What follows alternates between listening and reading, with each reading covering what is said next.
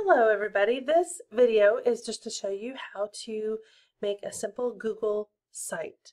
So you're going to go into Google Drive, you're going to click the blue New button in the top left, you're going to go down to More and choose Google Sites.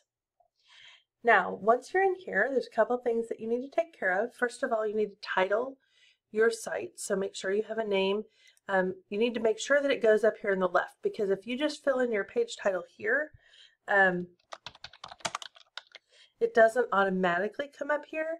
If you then click up here and type it, that's better, because then when you go into your Google Drive later and try and find it, it will not be called Untitled Site.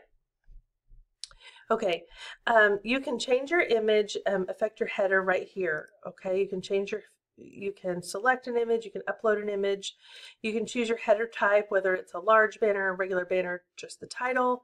And when you upload an image, it's going to automatically adjust the image so that it is a little bit more readable. So you'll see down here in the bottom right, it's adjusting for readability. Sometimes it darkens the photo so that this white text will show up. If you have dark text, it might lighten the photo so that it shows up better. And you can turn that off by clicking on that. Now over on the right hand side are where all of your building tools are. So as we're editing this page, we pretty much just click on something to add it. So if we want text, we're just going to click here. You can type your text in the box, and then you can choose from the drop down whether this is normal text, a title, heading, subheading. And as you use these subheadings, you'll get more options. And it's going to go ahead and format this for you in colors and styles. You can change the style of this block because websites are kind of built with building blocks. If you choose emphasis, it just shades it in a little bit, emphasis 2, and you could use an image as the background for this segment as well. Okay, so you have a couple options there that are kind of fun. If you needed to delete this, you could delete it with the trash can, or you can duplicate that section also.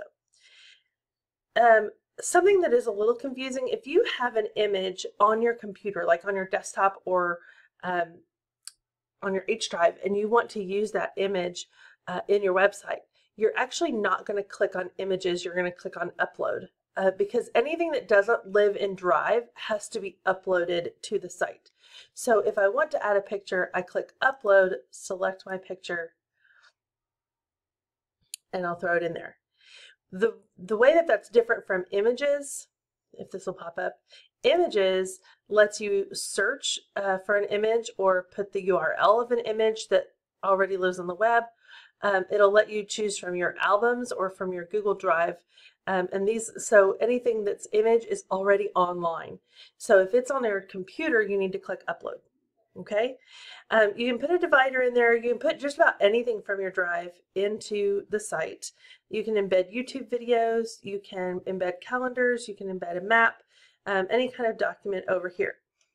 Now, pages, if you need more pages, maybe you need 3 pages. Down here in the bottom center, once you click on the Pages tab, New Page, and you just say on page number 2, okay? And that's it. It'll create a new page for you. Same options as the last page. You will have to click on the Insert tab to get your editing features back, but you can navigate back and forth with the navigation at the top. If you don't like this at the top and you want it on the side, you can use the gear over here to switch it to side navigation.